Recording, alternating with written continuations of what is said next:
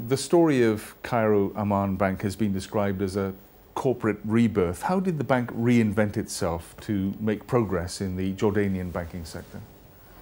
Corporate rebirth is actually quite correct. The bank was going a decade or more so before, was a relatively small bank with high non-performing loans and modest financial results. Today it stands as a mark of innovation, sustainable growth in the market. This actually came about by focusing on more than one area. First, the bank identified a new target market in the economy, which is basically the retail market, which was very much underserved at that time. Secondly, the bank took a hard look at its core operations. It was clear that it needed to work on two levels, the human resource level and the IT technological level. In terms of HR, the bank felt it needed to retool its current employees to give them the proper training in order to match the new objectives of the bank, as well as recruiting new blood.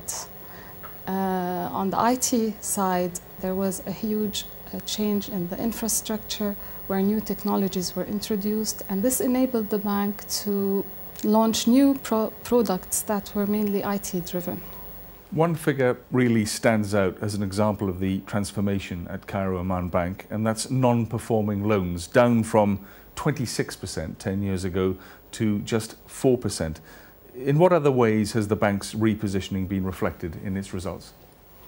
Due to the changes that took place, whether in the IT, which made workflows more easier, processes more efficient, and even centralizing the operations, as well as tapping these new target markets, we started to see the results on several key financial indicators.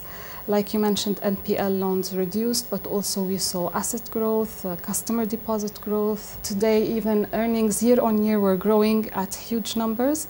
Last year we witnessed a 36% growth in our earnings compared to 2009. And today Cairo Amman Bank has actually the highest return on equity and return on assets in the market. This is all combined with the lowest NPL, or non-performing loan ratio, in the market also. Another striking feature of the bank's progress has been your geographical expansion away from your base in Jordan. What territories have you moved into? Combined with the strategy to go retail, we had to reach to all our client base. One strategy was to cover the whole of the kingdom, and today we have a strong presence in the northern region, in the southern region as well. We have a very strong ATM network, and in order to stabilize this presence in the country, we are now working closely with the post offices, where we have done agreements in order to utilize these post offices as sales points for the bank to make maximum reach. Also, on a regional level, we have a presence in Palestine, and this also, we grew during the past years. Today we run about 90 branches, 20 of which are in Palestine.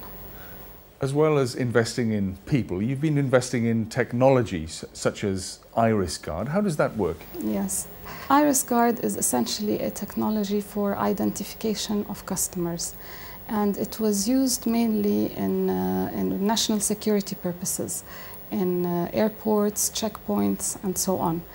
What we did was actually take this technology and use it in the banking arena, whereby this automatically had impact on three levels. First, it immediately increased the security level. You see, every person has his unique eye scan, which cannot be copied.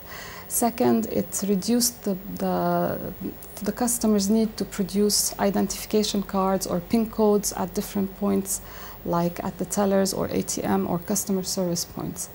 And thirdly, and most importantly, this reduced the time needed to identify customers from the market norm, which is around 3 minutes, to just below 50 seconds.